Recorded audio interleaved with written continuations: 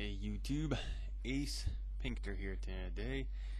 A couple days ago I was asked to make a beat for a friend, and when I said that I could, he picked up a microphone and just stood there staring at me like he was waiting for me to just crank one out. And I tried to explain to him, hey man, this stuff takes time. It could take a few hours. And that didn't please him. He said, well shit, what am I supposed to do if I don't like your beat? I just wasted an hour.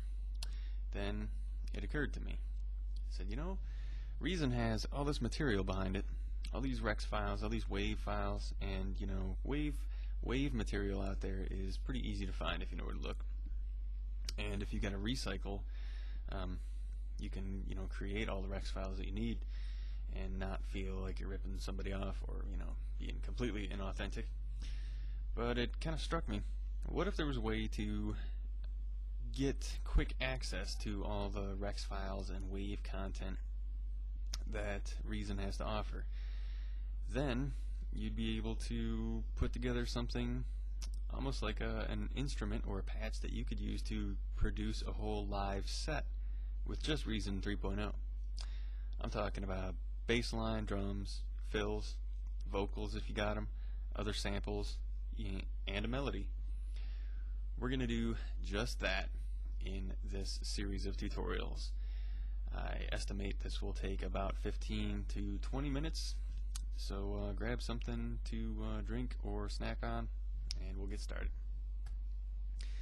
First thing we're going to do is create a mixer, ubiquitous component of all devices, and I'm going to create it inside a Combinator. Notice the Combinator is the only thing I got. I'm going to go ahead and create a compressor just because I know it will be used. It's going to catch some of the higher outputs that we'll miss, and I'm going to set the attack all the way down because we're going to be catching a lot of drums. That should be alright. I think this is the same settings I used last time. So this is what our objective is. We need to get maximum flexibility out of a single Combinator. We need to be able to use as few keyboard keys as possible to produce a wide variety of different samples, sound effects, drum patterns, and whatnot. The keyboard that I'm working with today is the Oxygen 8 from M Audio. It's pretty decent. Has 8 knobs, 25 keys, 2 wheels, and 1 fader. And the first thing I'm going to do is put that fader to work. Once these Rex loops are playing, I'm not going to shut them off. There's a reason for that, which we'll see later.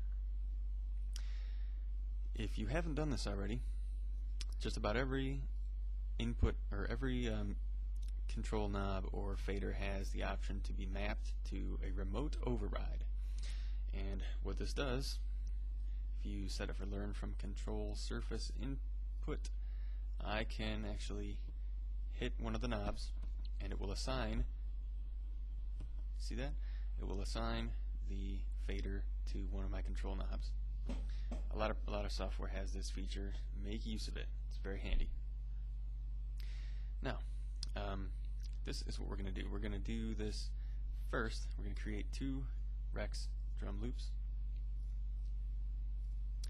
And I was asked to put together a hip-hop beat, so I'm going to go ahead and take the first beat I find in hip-hop. Actually, that was abstract hip-hop, and now I'm going to take the first one from hip-hop. Good deal. Okay, now we got those going. Channels 1 and 2, respectively.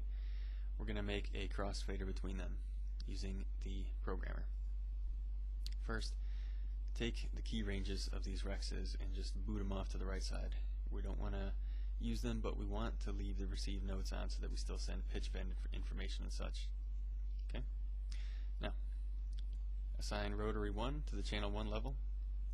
If you don't have a keyboard, go get a keyboard. I can't tell you how many of Reason's functions you're missing out on if you don't have one. And generally, the more knobs and buttons and faders, the better. After seeing this tutorial, you'll probably vote against getting any of the keyboards that have the drum pads built in, because with Reason you can pretty much do anything like that if you've got a keyboard. You can assign them to just about anything. So, to make our crossfader, as you see, right now, rotary 1 is controlling both of these. We're going to simply reverse the values of channel 1. That's it. Now, one knob controls left channel, right channel. See? Right channel, left channel. Now, some of these we'll be lucky enough to find that they mesh pretty well. Some of them won't. Alright, the next thing we're going to do is create an automatic kill. What I mean by that is an instrument which, when played, sends a signal which will terminate our drums immediately. Now, I could, since I have a keyboard here, I could just assign button 1 to be a mute, or I could map the mute button directly using these remote override. Problem with that is it takes 2 presses, one to turn it on, one to turn it off. If I hope to achieve any kind of rhythm, it's pretty difficult to do. What I want is to hit the key and kill the drums immediately, and when I let go, I want the drums to come right back. This is how we're going to do it. I just created a subtractor and disconnected it. Take your mod envelope, crank up the sustain all the way. Since we have 2 drum kits, I'm going to need a CV splitter. I'm going to take the mod envelope that we just made.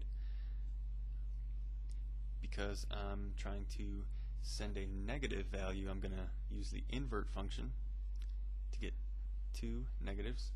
I'm going to route them to my mixer. This is channel 1 and 2, level CV in. I'm going to crank these all the way up. And the effect of that should be, if we can hear it, the drums are on,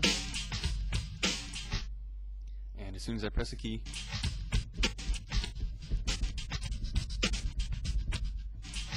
that's what I was going for. Now, I don't want to have every key that I hit function this way, so I'm going to limit this range to my first key in the first octave, C0.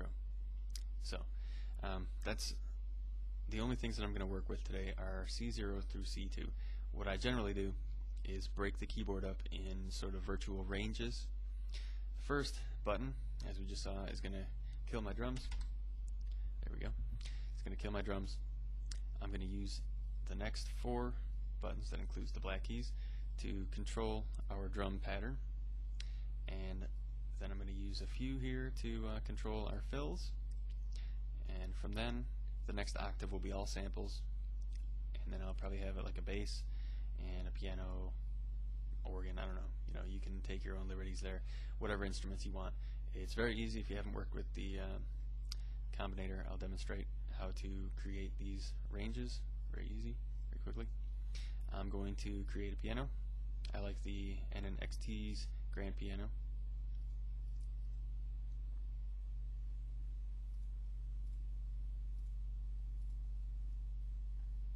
Here it is. And now I'm just going to set the range for, say, C2 to C4. There we go. So now I should be able to play piano along with my drums. Great.